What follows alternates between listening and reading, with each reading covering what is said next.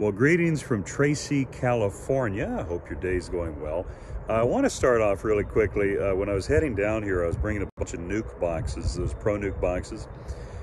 And there was a gentleman by the name of Juan who stopped to help me because I had to rearrange the whole load, and it was a pain in the butt. And Juan stopped, and turned out that he's a beekeeper that watches our YouTube channel.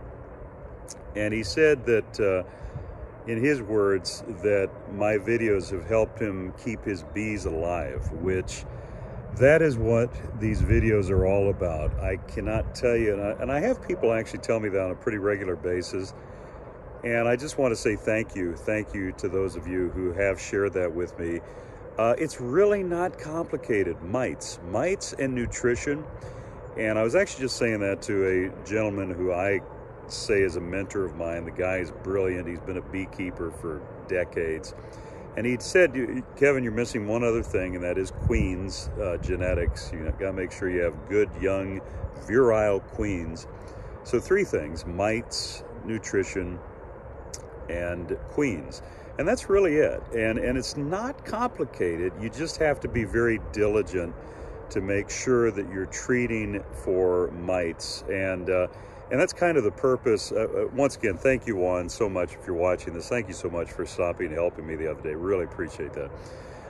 The main gist of this video was just I posted a picture of it's the alcohol wash container, jar, if you will. And we've actually finally just got them in our retail store in Rochester if you want to swing by and pick them up.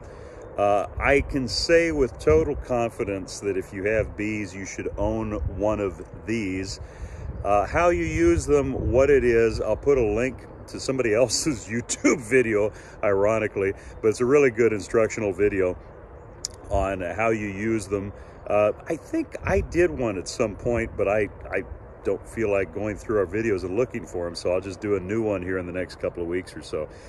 But we're selling them for 18 bucks, and it is well worth it. They're usually around $20 when you order them from any of the other bee outlets.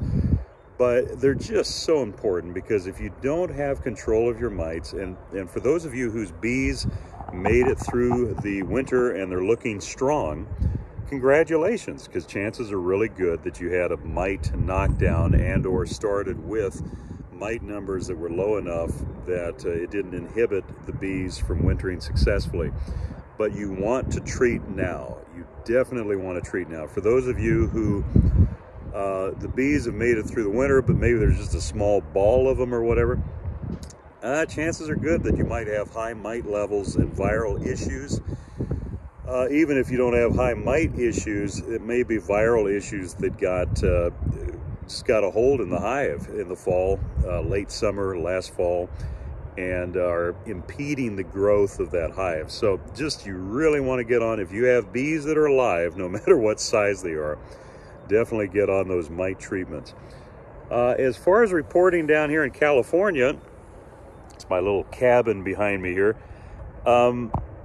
It is a mess. I mean, like, just weather-wise, it's a mess. And I was talking with a couple really large queen breeders down here, and they're going forward. They're saying that they just need to start with their queen cells, which they have. We're going to start queen selling next week, and just keep our fingers crossed.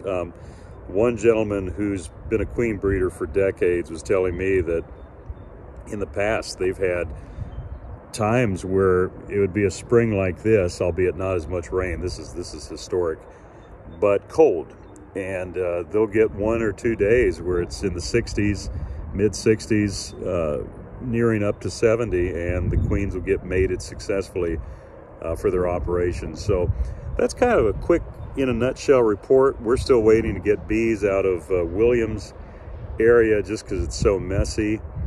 One of the orchards down in Turlock area, the one guy was pulling our bees out, and then the farmer called him and said, wait, we're getting good weather and there's still some blooms left. And so even though the farmer had released him, he asked if we could keep him there a little longer, which, of course we can. And so it's just kind of a mess. It's a mess. Everyone's scrambling to try and get back on their schedule of what they need to be doing for their bees. And I'm in the middle of it too, but the bees are looking good.